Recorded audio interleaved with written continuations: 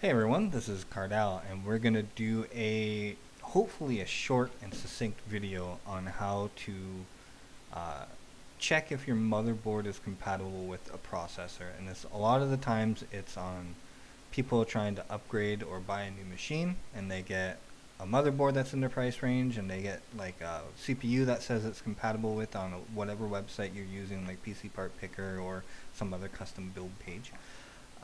But you really want to check on the manufacturer's website. And I'm going to show you where all the little pages and information is, and I'm going to use 3 different boards to show you kind of what you could be expecting.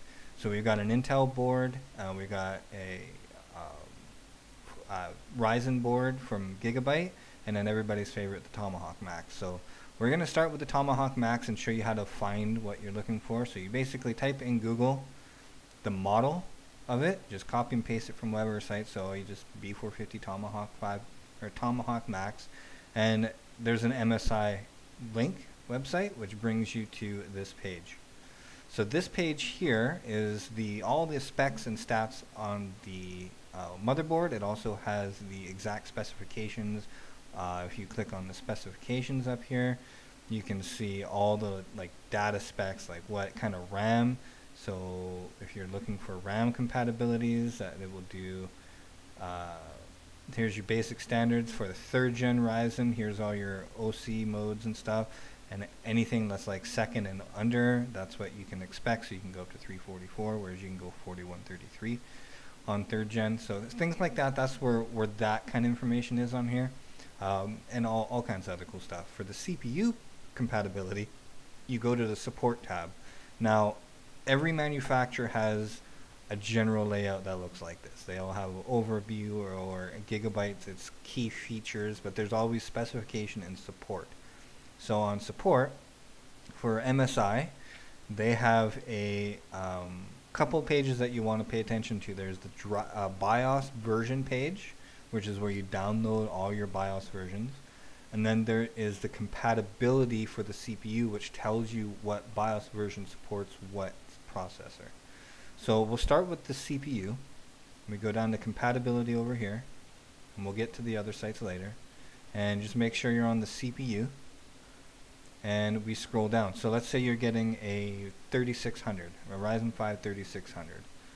So we go down here, and here's our 3600, and it is version 7C02V30.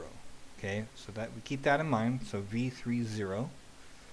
And what we're going to do is we're going to go down to the downloads page, to the BIOS, and you can see the newest one is V36, but if we go down to the very bottom, we've got V30. So now we know those two numbers are the same. So in this case, with a 3600, we do not need to update the BIOS. It is compatible with the release of the motherboard. So let's go into the Gigabyte version. This is the B450 Aorus motherboard. Pro Wi-Fi, blah, blah, blah, blah. It's amazing. We go down to the support, we go to CPU support, and we're going to do the same thing. So a Ryzen 5 3600, right here, here's our 3600, is a F40. Okay, I see an F1 here, so that immediately in my head, I know I need a BIOS update. So let's go see what's involved in this. So we go to our downloads, and we scroll down to BIOS, and so here is F40. So it says note, if you're using QFlash to update, make sure you have updated to F32 before F40. So on this board, not only do you have to update to F40, you have to do F32 first. Now sometimes this is because they change the way BIOS is saved and the format of the BIOS file. So you want to make sure that you're upgrading it as in like the highest intervals you can until you hit stuff like this, right? So let's go to 32. So this here has no extra notes. So you would download F32. Number one, you'd have to have a compatible CPU with this motherboard, because it will not, QFlash, you need to get into the BIOS. And in order to get into the BIOS, you have to have a compatible CPU. So you will need a compatible CPU in the CPU compatibility list to do this. You would update to 32, and then once that's done, you can update to F40, and then you can put your Ryzen 5 3600 in, and then it should post and let you get into the BIOS. From there, you could, further upgrade your BIOS if you have other compatibility issues. Okay, so that's Ryzen. Let's do one board of Intel. So we're going to go to the B365M DS3H. We're going to go over to our support. And the amazing CPU support page. And we'll say you're getting a 9700K. Let's do that. So 9700K is right here. So it's got two listed. They both have F2 as a version. I see an F1 here. So I know that I'm going to have a new a BIOS update. So let's just go to the downloads and let's check this out. We go down to BIOS.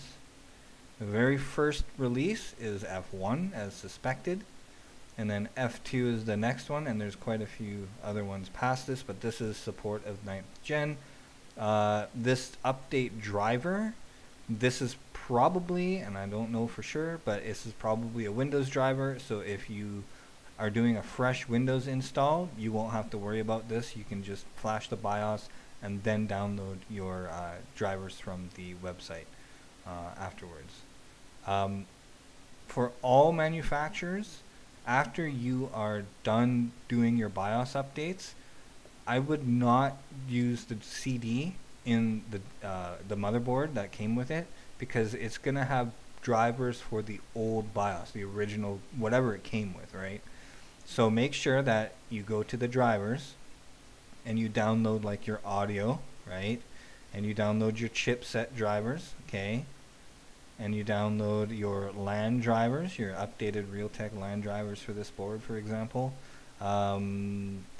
Yeah, and that's pretty much it. Unless you're doing a RAID setup, you can usually ignore the SATA.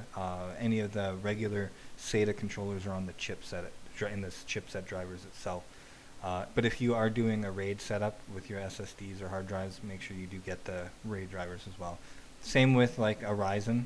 If we come to the drivers page, we select our operating system, and we've got your onboard IDE SATA drivers. Okay, so you've got that, your chipsets, your audio, and your LAN.